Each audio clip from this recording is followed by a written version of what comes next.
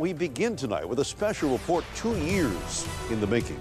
Good evening and thank you for joining us. It's garnered a lot of attention and comments from thousands on what many call a broken child protection agency in our state. Tonight, Rebecca Power's special report on Mississippi's Department of Human Services. Jeff, it's a landmark court case that rocked the Mississippi Department of Human Services to its core. It is a 2005 class action suit called Olivia Y.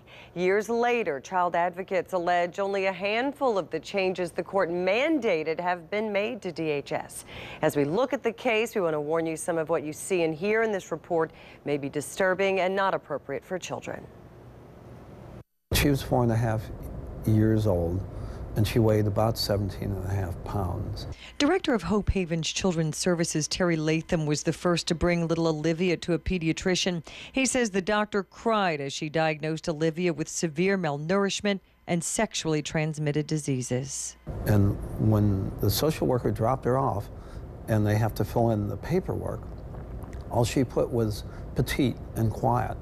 And in fact, this child had been almost starved to death. Latham says none of this was at the hands of her family. It happened in a foster home where she was left by DHS months before and forgotten. Latham says the foster mother had a registered sex offender boyfriend in the home and had been getting state money to keep the girl, and only called DHS after Olivia got a very high fever and thought she was dying. The child had massive infections from just above her knee on up to her belly button. She had several types of internal infections. She was extremely scared. They could not put her in a bedroom. They tried to put her in our infant's bedroom, and she would not go. She immediately screamed and held on. Why?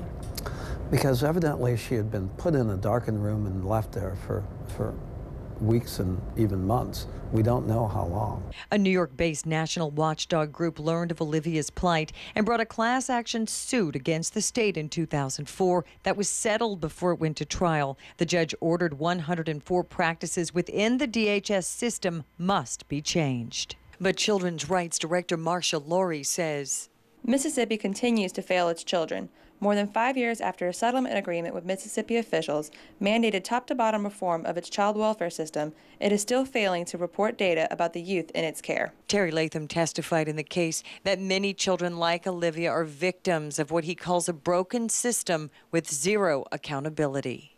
So she fell through the cracks? She fell through the cracks. Now, again, DHS has had no comment like last night's story, and Terry Latham, who deals with DHS daily at his nonprofit shelter in Hancock County, says that DHS in his county is one of the most understaffed and really overburdened places in the state. He says Hancock County has seen a stunning 300% increase in abuse and neglect cases since Hurricane Katrina in 2005, but he also had some encouraging news to share, and Jeff, that's the focus of tomorrow night's special report.